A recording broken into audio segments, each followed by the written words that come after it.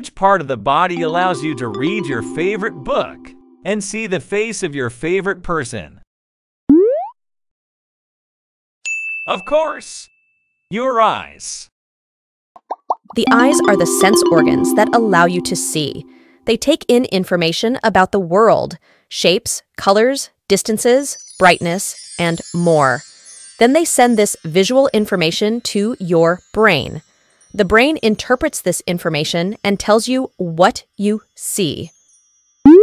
What is the sense of sight? The sense of sight is the ability to see the things around you. It is also the ability to perceive color, shape, brightness, depth, distance, and movement. Your eyes are very important for you to see everything around you. What are ways to take care of them?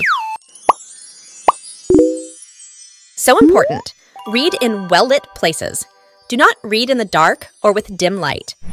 Protect your eyes from dust and the sun's harmful rays by wearing sunglasses. Never look directly at the sun. It is extremely dangerous.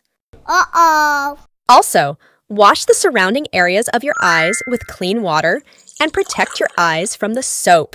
Eat vegetables and fruits rich in beta-carotene. Carrots, tomatoes, sweet potatoes, spinach, and lettuce are very good for the eyes. Yes, they help your eyes to be healthier. Not for being the last one is the least important. Get enough sleep to rest your eyes.